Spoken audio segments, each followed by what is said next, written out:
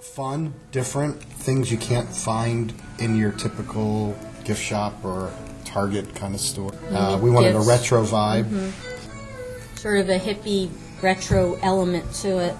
So the tapestries, lava lamps, bead curtains, stickers, patches, all that kind of tie-dyes. So there was an element to that. But it had to be different. We weren't going to Right. compete with, pricing from those stores. We had to find items that they didn't have. We wanted to have some humor to it. Usually, most of those things had some humor to it, a retro sense, Some political, Yeah. some environmental. environmentally friendly items.